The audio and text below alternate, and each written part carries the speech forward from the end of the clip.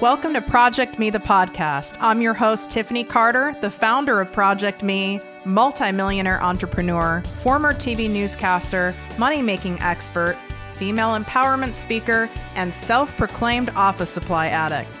My mission is to take the mystery out of making big money. Every week on ProjectME, the podcast, I'll share success tips, strategies, and stories from other entrepreneurs, experts, and millionaires, showing you exactly how you can achieve your most exceptional life. Now let's get to it.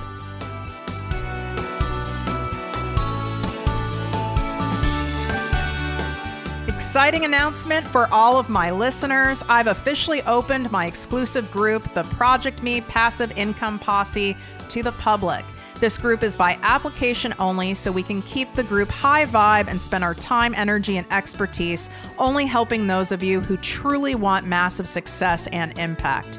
You get live weekly trainings from me, special guest coaches, and direct access to me and my business partner for all of your questions. To learn more and apply, go to projectmewithtiffany.com, click on Work With Me, and select ProjectME Posse. And of course, any questions, feel free to DM me at ProjectMeWithTiffany.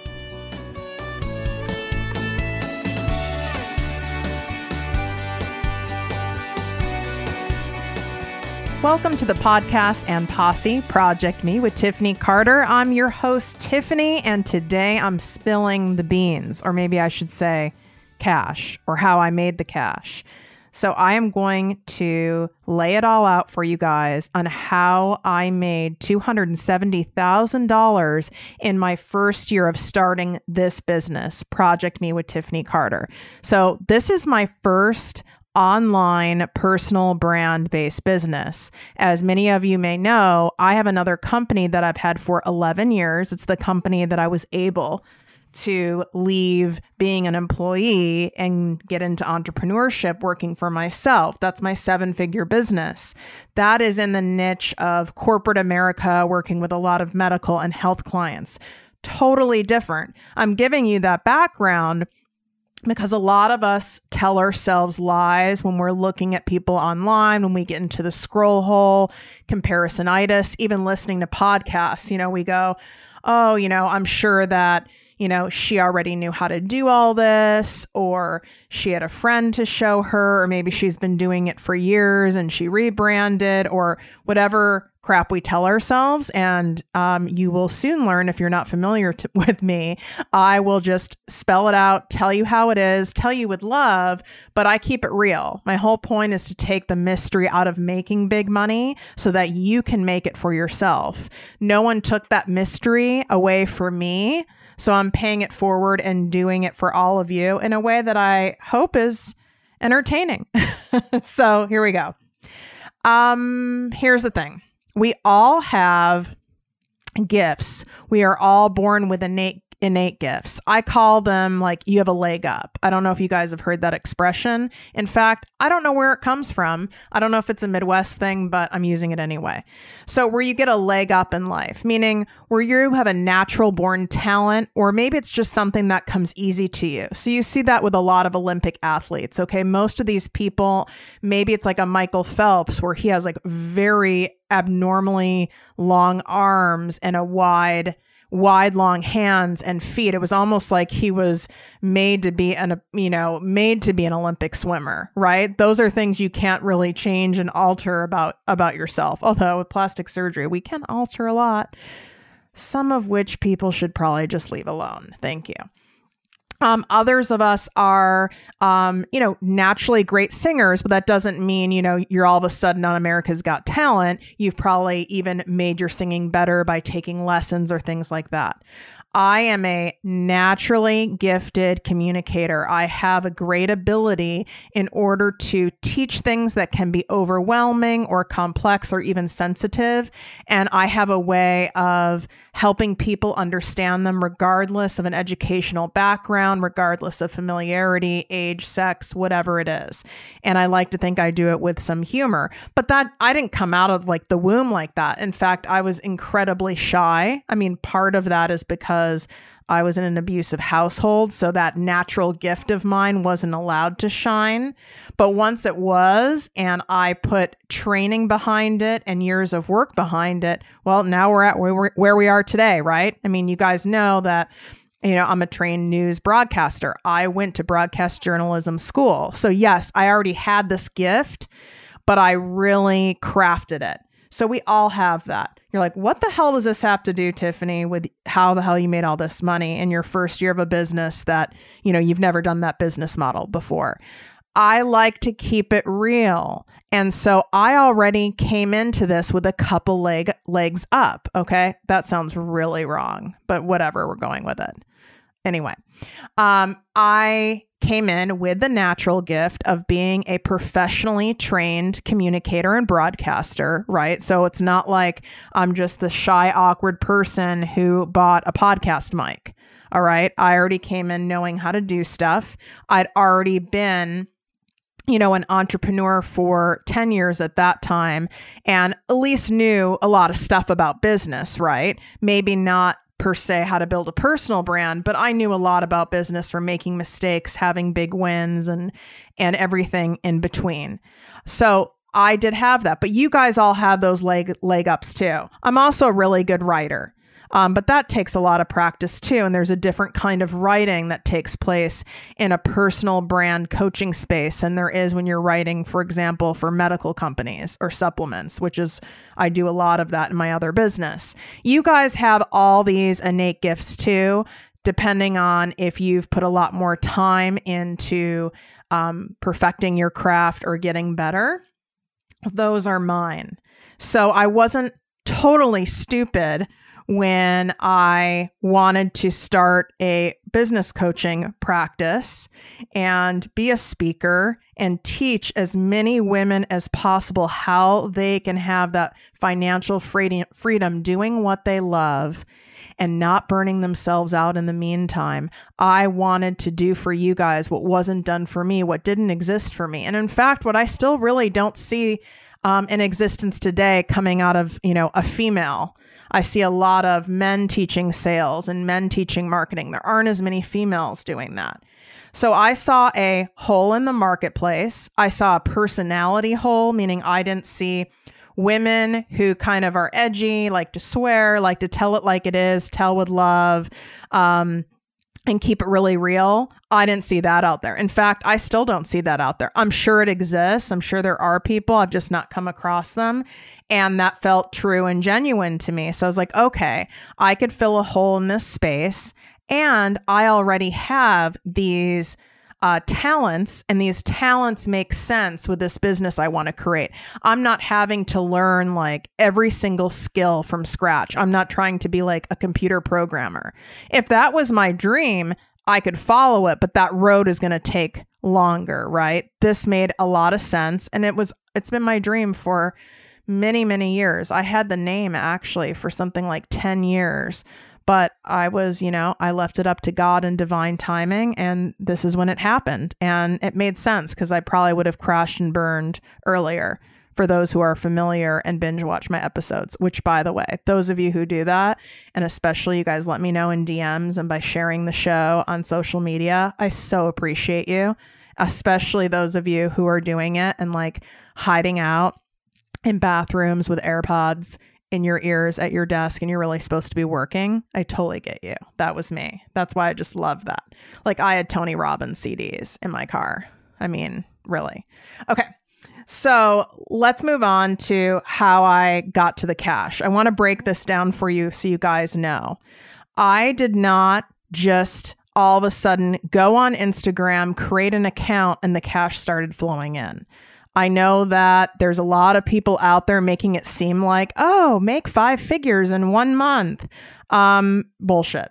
Okay. Unless you are, Britney Spears is your sister, or you have some like incredible press connections, or you're already a public figure and you're getting into this space. I call bullshit. So what I did is I knew it needed to start with a platform that I already enjoyed being on, because I did learn from all those other years of business. If I don't enjoy it, the chances of it growing and flourishing are very slim. So I already loved Instagram. I had a personal account. I'm an introvert. I'm someone who takes quality friends over quantity. I'm not a social butterfly. I'm not really a big networking event person. I speak at events. I attend a very select few of networking events. My point is, even today, I have under 1,000 people on my personal Instagram. You guys feel free to like do a friend request on there, or whatever it's called, a follow request. I think it's like Tiffany Carter podcaster or something like that. So you can see what I'm talking about. It's not like I already had thousands of people. I have one living family member. Like, we got to keep it real here. So I started my Instagram. I started it probably, I would say, around March. If we really wanted to know, we could scroll all the way down to my first post. I truly don't remember, and I'm not going to take the time to do that. So what are we, 2019? Okay, so March 2018 is when approximately, of when I started that Instagram. I already knew when I started it that my whole goal was to build an audience, build a following, and not sell anything, period. Well, I didn't earn the right from anyone to sell them anything. I hate when people have this almost entitlement, and they like, it's a feeling of greed, and it's also a scarcity mindset, like, and short-term thinking, like, I need to sell something immediately. No, you need to build people's trust. You need to build credibility. Yeah, I mean, I do have credibility. I was already a multimillionaire going into this. But people don't know who the hell I am. I mean, people in the industry that my other business is in, yes, they do know who I am, but this is apples and oranges here. So I just started posting, and the posts weren't great. I mean, I'm a pretty good writer, but I didn't really know the style of writing that was best for Instagram, or best for my ideal client, or best for a personal brand, or for being a business coach. Why would I know that? I'm freaking new, right? I'm new. And even though I'm not new to business, this is new. I needed market research. I needed the people to tell me what they wanted, what they liked, what they didn't like, what they resonated with. So I just experimented, and it was with the stuff that genuinely I wanted to teach, that I thought was valuable and that I liked. But I knew it was going to be a process. So I want to say it was a solid 4 or 5 months of posting daily, 7 days a week. And this did include Instagram stories. I don't think there wasn't IG Live yet. This did not include Facebook. In fact, I don't even know if I had a Facebook account. I think you had to, though. There might have been a Facebook account attached, but I didn't nurture my Facebook account. I wasn't in my Facebook Messenger, none of it. I just focused on one thing and one thing only. So I kept in there. Every single comment I got, I wrote back. I mean, I was in there all the time. I was growing my audience. If you guys want to know how to grow your Instagram followers with ideal clients, I have several episodes on that. It's the exact strategy I used. And it's tedious AF. And I did it day after day after day after day with a good attitude, and knowing like this takes time. Like, it takes time to build relationships. You don't just like meet a cool person and all of a sudden in 2 days you're best friends.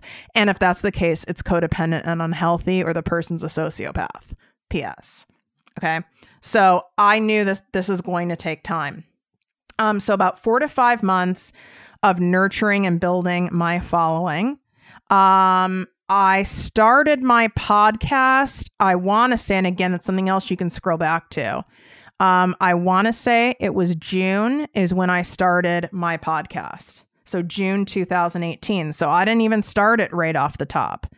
And again, this is an amazing free resource, not free to me, because it cost me money to put together each episode, because I decided, since in my wheelhouse, I am a professionally trained broadcaster, and I knew I wanted to go big with the podcast. I started off with a producer and with a coordinator. So I was putting an investment out there. So technically, this company was in debt, but this is good debt. And I talk about that a lot. This was good debt to go into. I got the top podcasting equipment. I wanted to go big with this, and I had the capital, I had the means and the resources to be able to invest in this. And I was willing to take a gamble and a risk on myself. And clearly we know how it paid off. So again, in June, now I'm driving traffic to my podcast. I'm putting out more free content. Project Me with Tiffany Carter is technically in debt at this point, right? On top of it, I bought this ridiculous iMac top of the line computer because I convinced myself I needed this in order to make all the graphics and everything, in which I've used it like, I don't know, maybe 5 times. And I'm staring at it right now. Thank you. If you want to buy it from me, you can. Just saying. All right. So then June was the podcast. Then it wasn't until August, I would say, sometime in August, where I started offering my private business coaching. Could I have offered it earlier? I sure could have, but I went based off of what felt right. I wanted to get the podcast off the ground where there weren't just like 3 episodes. You know, I wanted to make sure there was enough episodes so that people who found out I was doing business coaching, most of whom I don't know, could go, okay, like I want to check out, you know, I want to learn more about this girl first before I invest thousands of dollars with her. And they could listen to me on my podcast. They could read a lot of my posts and my stories. They could go to my website. There's something else they could go to. Now that I did start out, I didn't have the website first, but the website, I don't want to leave that out. I did not start the podcast without the website. So the website was June as well. Now, when I add that in, Project Me with Tiffany Carter is now thousands and thousands in debt, but in good debt. Okay. Investment debt that there'll be a return on, you know, in the future, in the near future. So around August is when I started taking private clients because I nurtured my audience. I gave them a lot of high value, great information for free, a lot of myself. As soon as I offered it, since it was my first thing offering, there were quite a few people who were like, oh my God, she's offering something awesome. Did anyone ask me that I can remember right off the bat? Like, did anyone ask me before I started offering it, do you do business coaching? No. You have to tell the people. You just have to tell the people. So once I told the people that I did that, I did end up with quite a few private coaching clients. Nothing was automated in my business. Everything was from scratch. It got busy enough where I needed to use my primary longtime assistant, Nancy, for my other company to help me with ProjectME, because I didn't want to hire another assistant because I'm very mindful of how much is going out, right? You want to be really creative with resources when you're starting, because everything you go out is less money than you're going to make. So I had her helping me. Remember, we had a coordinator now who's doing podcast interview bookings.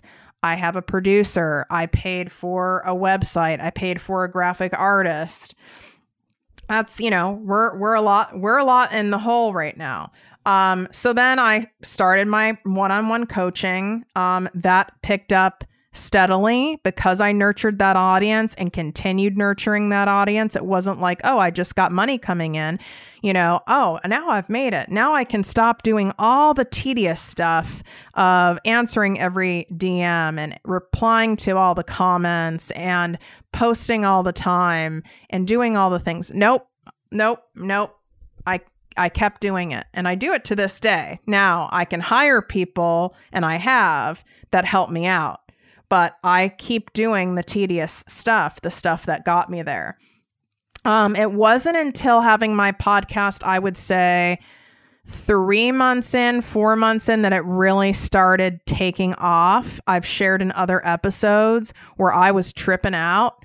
Like, I mean, at month 2 or month 3, I didn't have that many downloads. And I was like, holy shit. Not that I expected 1 million downloads. Again, I'm not someone famous who's starting a show, or I didn't already have a well-known blog or something like that. And I didn't even have an Instagram audience, and I started a show. But I'm like, hey, I'm good at this shit. Like, I'm professionally trained. And I was kind of freaking out. I was like, my bubble was burst a little bit, but I still kept going. And then it started to, it just started to take a turn, right? Turn for the better.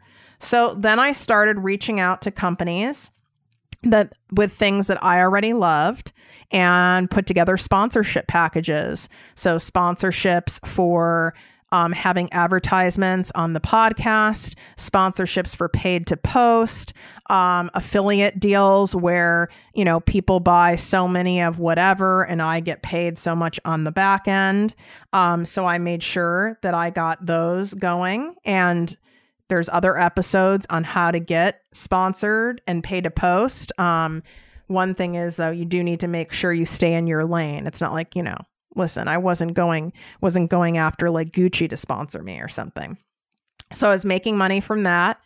Then I started getting, because my podcast really started taking off and I was on other people's shows. I was on Chris Harder's for the Love of Money. I was on Kayla Craft's Mommy Millionaire. I was on some of these, you know, shows that had more of an audience than mine. And then because of that, I ended up getting more people, more interviews, and then I got some paid speaking gigs because of that. You know, people could tell I know how to speak. I'm doing a podcast. I'm speaking on other people's shows. I have, you know, a page on my website making it very clear that I speak. I invested in having videos done for me, professional pictures, professional branding. By the way, that wasn't like $3,000. Now we're getting into the $20,000+ range. So you guys can see, like, I've spent a lot of money. There's a lot of debt, but at this point, there's a lot of money also coming in. So I got to the break even point pretty quickly. Did you guys know, like, in the first 2 years of business, most businesses are still operating in the red? That's like very standard. And if you have a restaurant or a hotel, it can take even 4 or 5 years. So just to keep things real for you guys. So I got paid speaking gigs. Then I started my ProjectME Passive Income Posse membership. And that was a way for people to be able to get access to me, live weekly trainings with me and special guests in a membership format. And maybe they, you know, don't have the funds yet or weren't ready yet to invest in working with me privately, or my wait list did get quite long for a while there.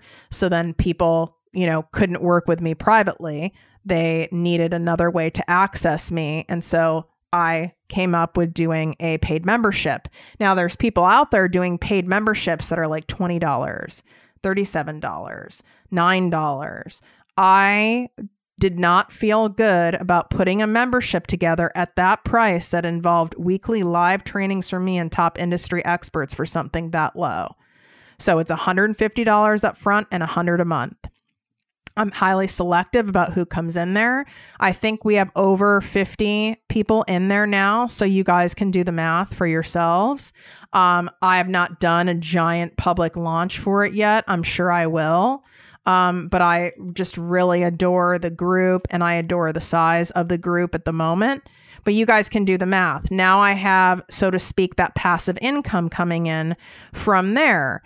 Yes, I do need to get on and train, you know, once a week for about an hour, or I have a guest trainer come in. So that's the only active component.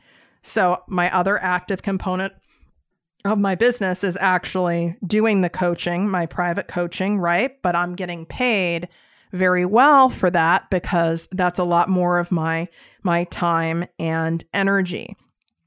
So when you start adding all this stuff up with these multiple streams of income, I grossed in the year that I, you know, from the year to date that I started actually, you know, selling things through ProjectME with Tiffany Carter, grossed $270,000. It wasn't just from one source of income.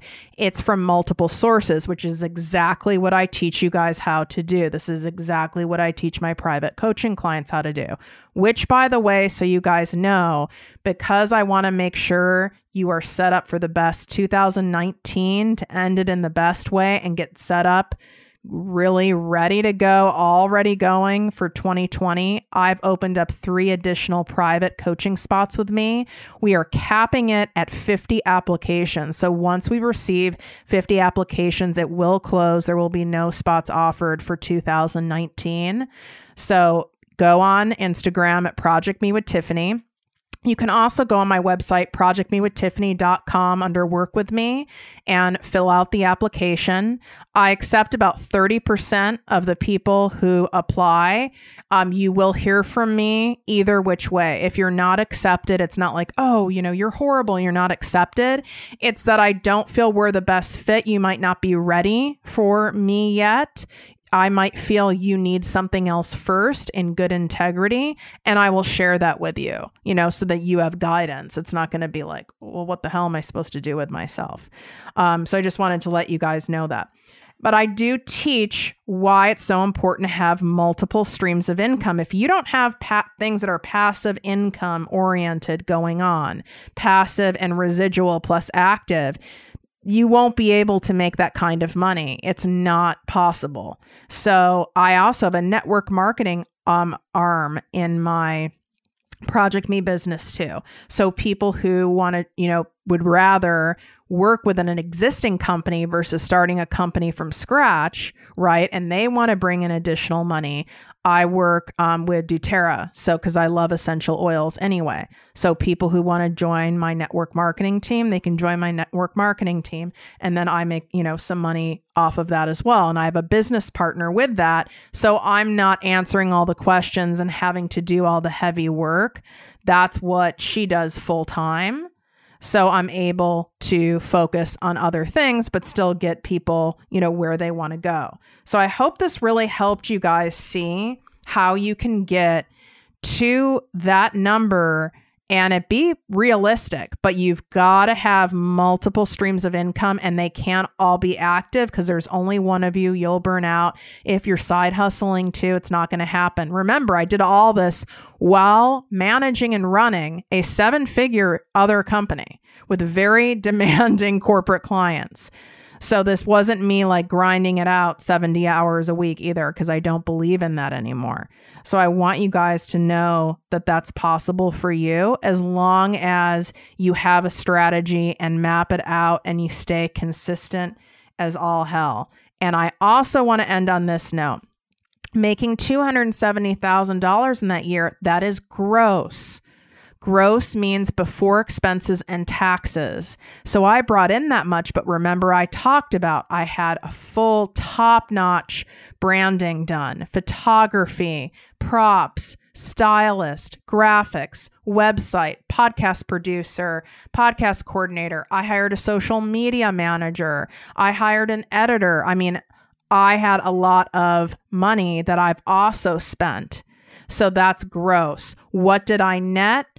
I still would have to go in and really give true calculations to give you like to the dollar answer. Approximately 150 to 170, which is still great. But I want you guys to know like the real deal with these numbers.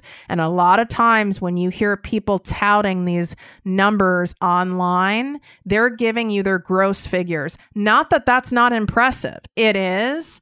But some people, because they really aren't familiar and know how to handle money management and know how to truly run a business, they may have made $300,000, but they spent $310,000. So what really matters is like, what do you got in the bank, girl? You know what I'm saying? You guys have any questions about my coaching style, business coaching, where you can find the applications to fill out. Again, we're capping it at 50 applications. You can DM me at ProjectME with Tiffany. Otherwise, go fill out the application at ProjectMeWithTiffany.com if it's something you're interested in. If not, sending you much love and keep listening to the show. Wishing you great health, wealth, and worth as always. Talk to you guys soon. If you enjoyed this podcast, please write a 5-star review on iTunes. Not only will this make me super happy, but it will allow more listeners to find our special show. Simply help me help others.